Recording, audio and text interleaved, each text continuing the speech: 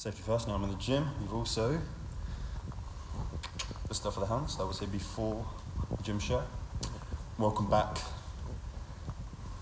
to, I think we call it Chateau de Gaines. Chateau de Gaines. Avant, before.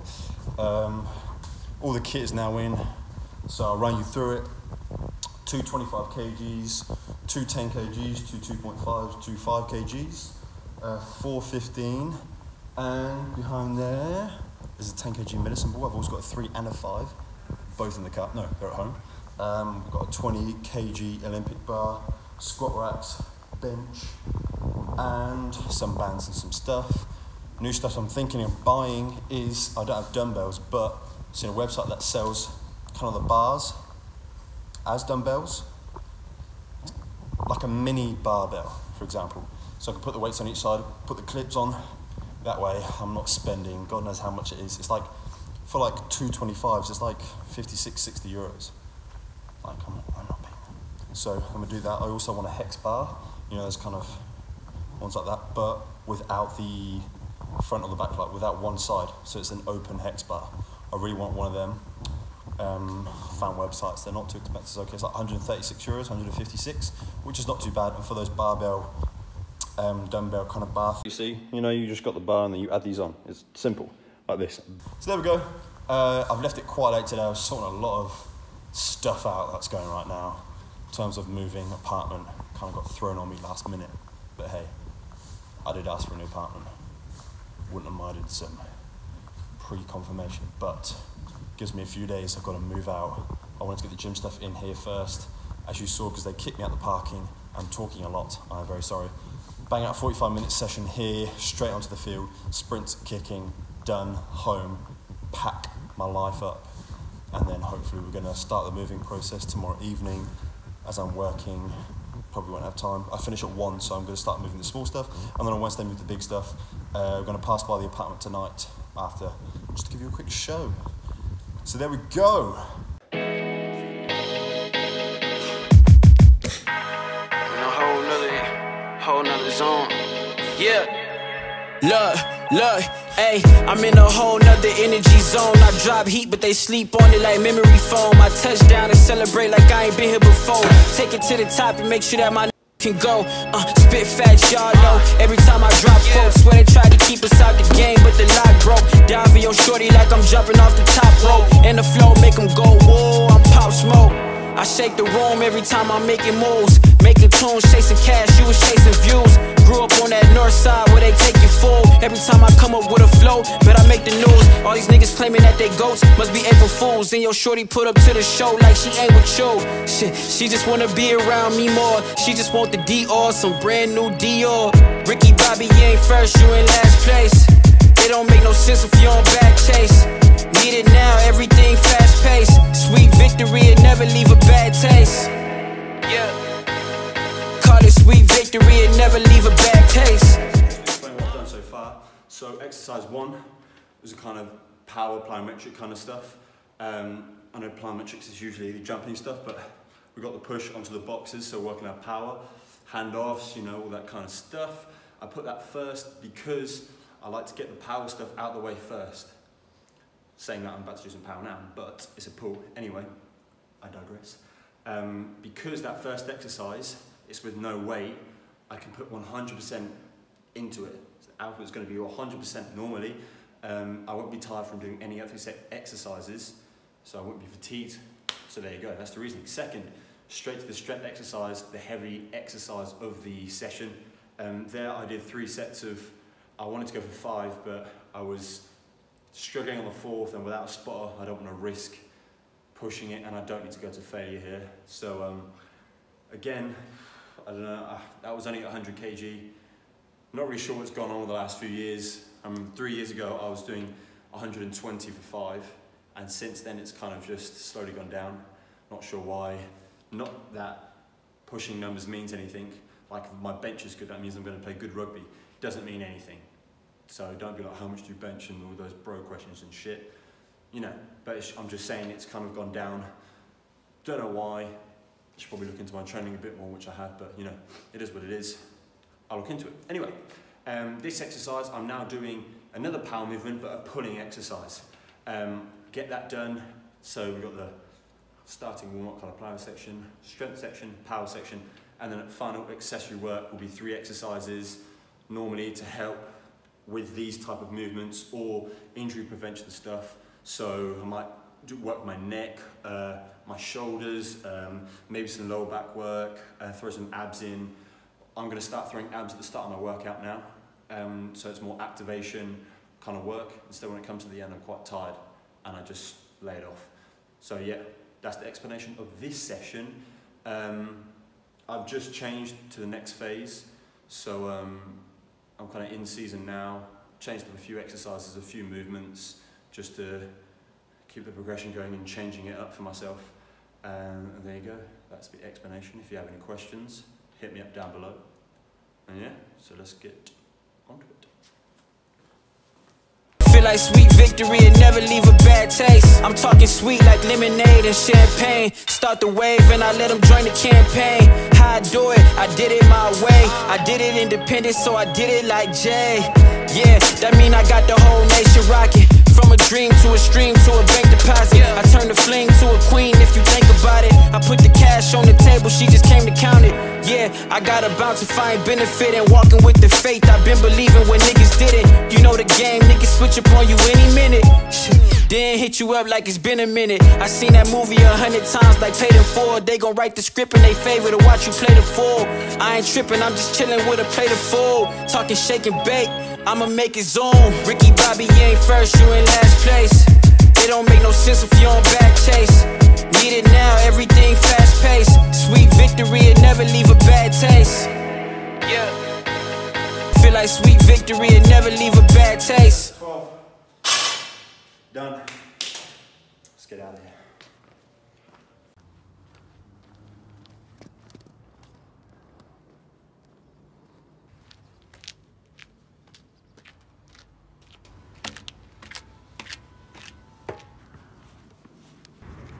Right. So, gonna get the balls out on a bit. I left them that thing there. I'm gonna have to ask if we can get them out. Anyway, what we're gonna do is sprints.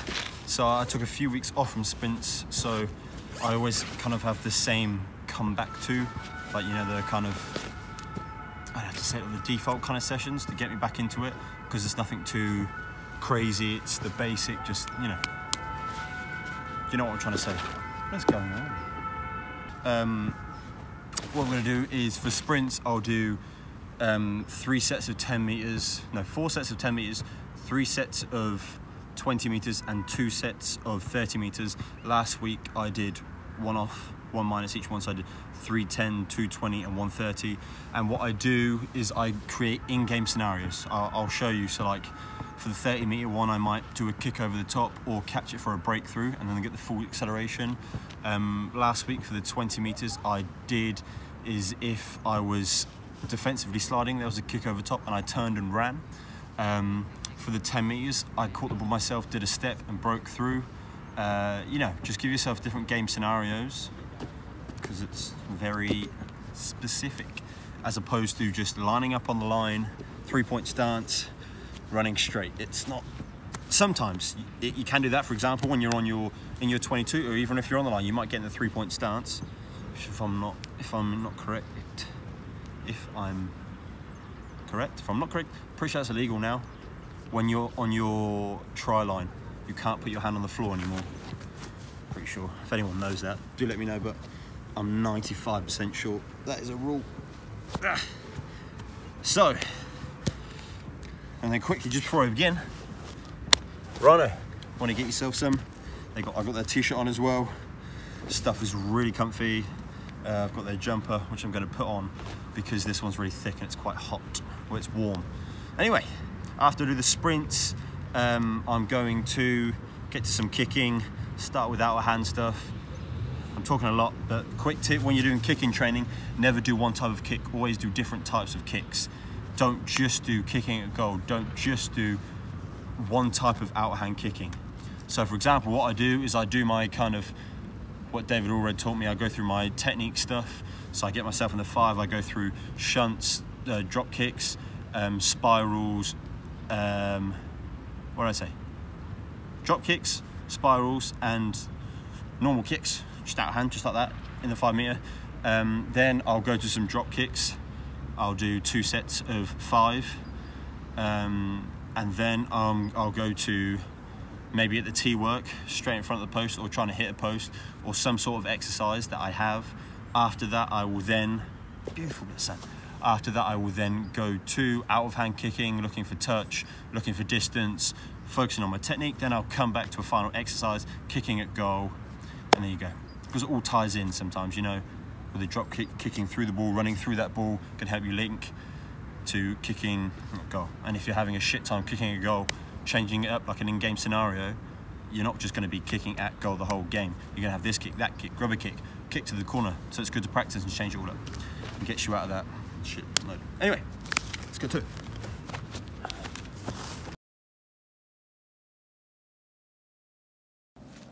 Okay, so today you've got nothing to do, get yourself to the park, get some passing drills done. Got a Rhino Comet ball, got 3 of these, and got a Rhino Storm ball. This is a weighted ball, this is a normal ball. I'm gonna give you some tips for passing and some training drills you can do to improve your game. Let's go.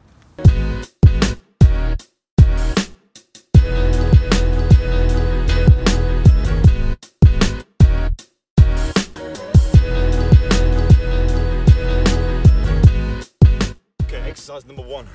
Gonna get the Storm ball, stand roughly about 2 or 3 meters, or 2 meters away from the padded post, anything that's padded or something that won't rebound too much. We're going to throw the ball 3 times, ball starts at the hip, hands finish through, 3 passes with the heavy ball, 3 passes with the normal ball, focusing on our technique.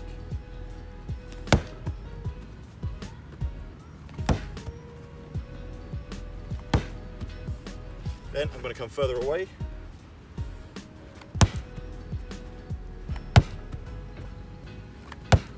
Technique first. If we throw the ball and our hands go anywhere, we've got good power, but without good technique, that ball is going to go anywhere. So, technique first, power second.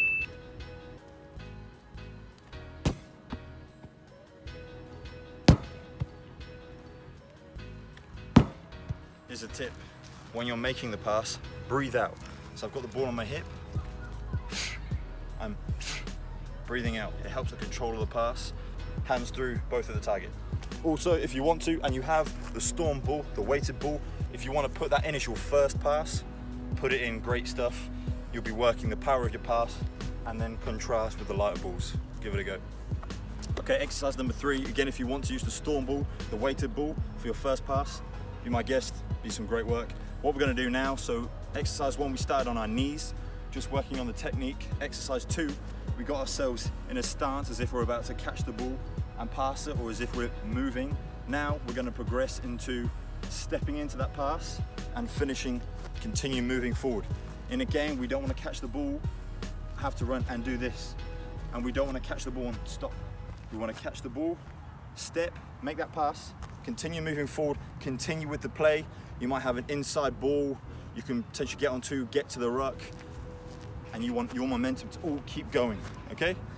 So there you go. We'll get to it.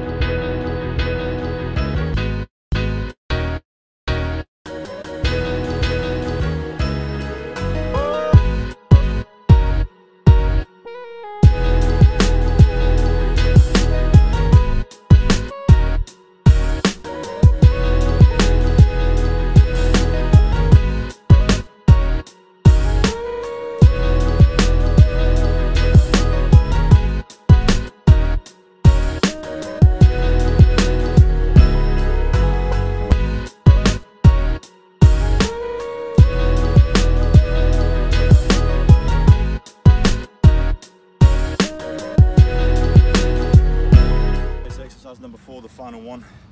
We're now going to put everything we've learned into the final exercise. So now we're running and making the pass. Another last tip from me, fingertips. The ball should always be on your fingertips. We should never be palming that ball. That way we've got a nice pass and we're not losing power, losing anything, losing control.